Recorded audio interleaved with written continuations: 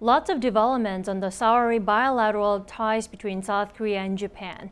From taking a step closer to ending the feud over compensating Korean victims of Japan's wartime forced labor, to a summit between the leaders of the two countries next week.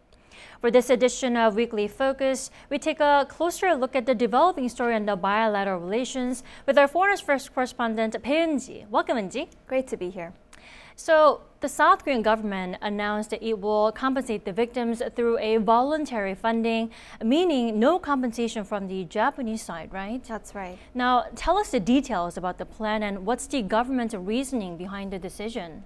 Well, the South Korean government announced that a public foundation will be paying the compensation and interest on a delayed payment to the 15 plaintiffs that won the lawsuit against Japanese firms in 2018. The same foundation will also cover the plaintiffs of pending cases if the court rules in their favor. Instead of the accused Japanese firms, Korean businesses that were beneficiaries of the treaty signed in 1965 that normalized bilateral ties will be making contributions to the foundation. That includes South Korea's largest steelmaker, POSCO. Seoul's foreign ministry explained the government came up with this plan so that payments can be made as soon as possible, as many victims have already passed away or are in their 90s. It also said it's aimed at improving relations between the two countries that have been strained for the past several years, as mentioned by Foreign Minister Park Jin.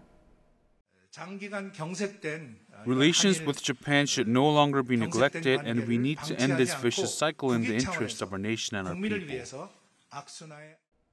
So those who will be receiving the money are the plaintiffs who won the legal battle back in 2018.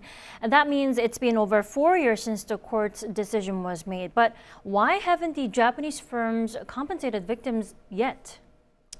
Well, in 3 separate cases, South Korea's Supreme Court ordered 2 Japanese companies, Mitsubishi Heavy Industries and Nippon Steel, to compensate a total of 15 Korean victims that were forced to work in brutal conditions during World War II. But none of them have been compensated yet, as Tokyo has been insisting all matters were settled under the 1965 treaty signed between South Korea and Japan. But obviously not everyone appears to be happy, and not everyone's in the same boat regarding the compensation plan from the South Korean government, right? Namely the victims and civic groups, right? Right. Just this week, there were several protests near Seoul's foreign ministry denouncing the compensation plan. The Korean government says it has left the door open for Japanese corporations to take part in the future, but it's unlikely that they will contribute to the foundation. Of the 15 plaintiffs that won the legal battle in 2018, only 3 are still alive. And all 3 have said they will not accept the money unless it's from the responsible Japanese firms. Among them are Yang Geum-deok and Kim Sung-ju. Both in their 90s, they were forced to work at a Mitsubishi Heavy aircraft factory in Japan when they were teenagers during World War II. And this is what they had to say about the government's recent plan. 나 그런 데는 꼭 굶어 죽어도 안 받아요. 내가 왜 그런 돈을 받아요? 돈은 안 받아요. 우리나라 힘으로 내가 우리나라에서 고생했지. 일본 가서 고생했지. 누구를 위해서 싸웠가니. 절대 그런 것은 없습니다. 중학교 고등학교 다 보내주고 일을 하면 월급도 준다. 그래갖고 일본에 끌려갔는데 그것이 말짱 거짓말이고 지진이 일어나서 도쿄로 가옥이 무너진 바람에 친구들이 민명이 그 자리에서 죽고. So I guess we'll have to wait and see if the foreign ministry or the South Korean government overall will be able to persuade the victims and the civic groups.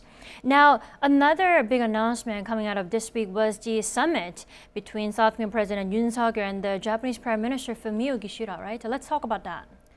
That's right. Now that they've laid out a plan to settle the compensation issue, the two countries are definitely speeding up efforts to improve relations.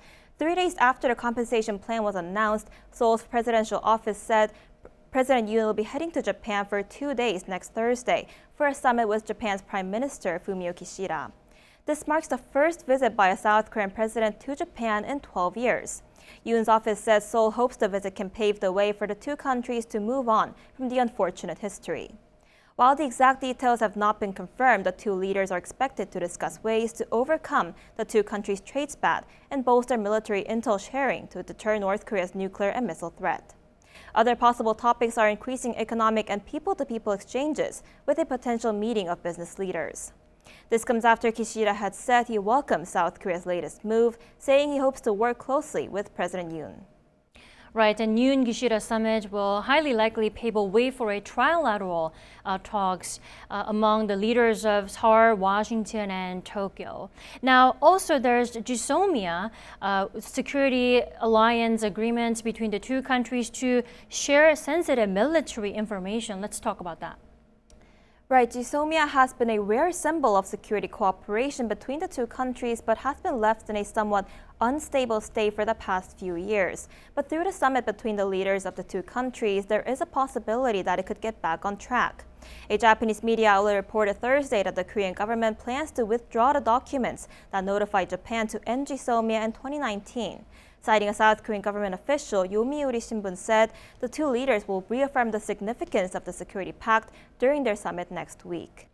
Right, there definitely seems to be lots of signs of improvement on the bilateral relations, especially this week. Right, we'll have to keep our eyes on how the compensation plan will be carried out and the Yoon-Kishida summit scheduled for next week. All right, Eun-ji, thank you for your time today. My pleasure.